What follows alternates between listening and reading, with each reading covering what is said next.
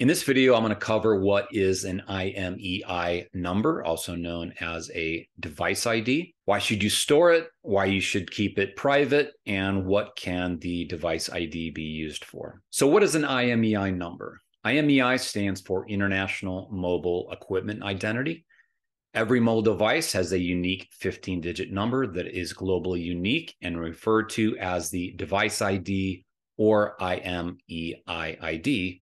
And if the mobile device has two SIM slots, then the device will have two device IDs. An IMEI number is hard-coded in the device, making it impossible to overwrite. So many claim, but there are some tools which also claim to be able to flash the IMEI number and change it. As these tools are illegal and expensive, they are not available for a quick and easy download, and this makes it difficult to determine if there is truth in this. There are also a few secure phones on the market that enable changing the IMEI as a feature, but this is very rare. So how does the network use the IMEI number? The IMEI identifies the device type, but also confirms the model, release year, make, and other device specifications. The carrier network will use the IMEI number to approve the device and connections permissions.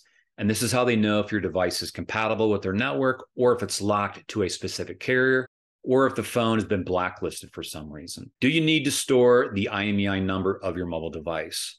The answer is yes. You want to store the device number in a safe place that is secure. If the device is stolen or lost and you never expect to get the device back, then you will want the IMEI number to report to the police. The police report is used for insurance purposes if you have insurance that covers that kind of loss. If you're lucky enough to get cooperative police, the police can request the carrier to track the device via a warrant or judicial requirement, but this might require you to educate them on their powers and hope they are engaged enough to care.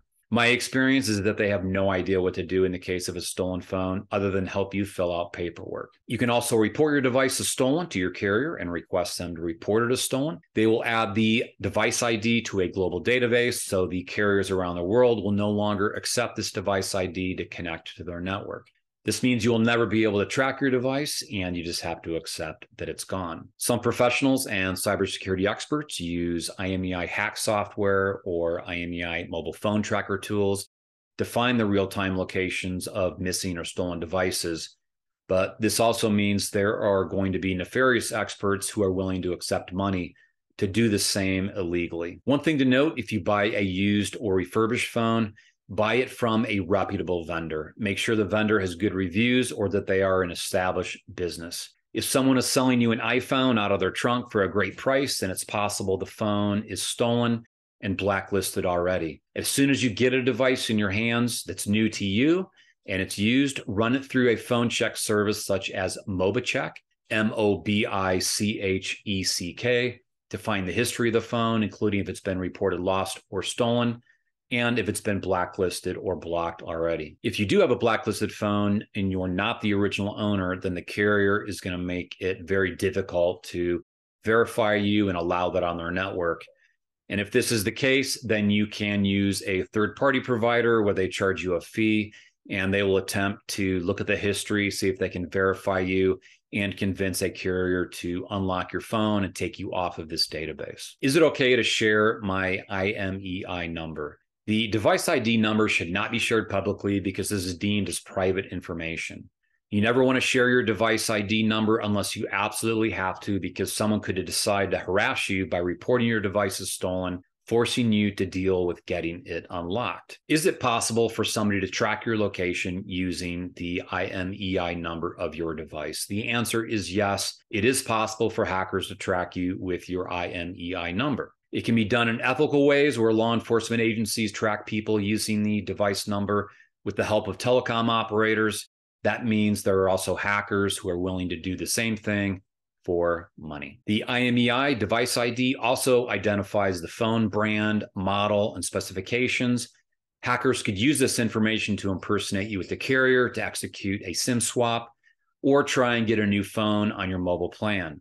The typical call center employee is going to verify the hacker if they are quoting the exact model of your device and if they've done their homework on your personal information. What can a hacker not do with a device ID? A hacker cannot connect to your phone or have the slightest bit of access to it. A hacker cannot get your calls or SMS on another device. a hacker cannot control your phone or any apps installed.